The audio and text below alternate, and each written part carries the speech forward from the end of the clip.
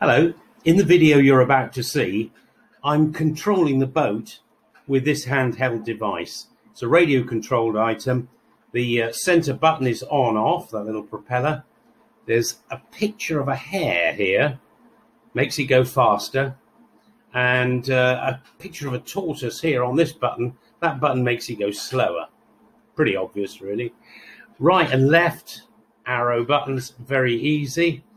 And here, if you're really impatient, there's a picture of a rocket. I don't know if you can see it there. And it says speed, full speed. It means press that and it goes straight to 100% power.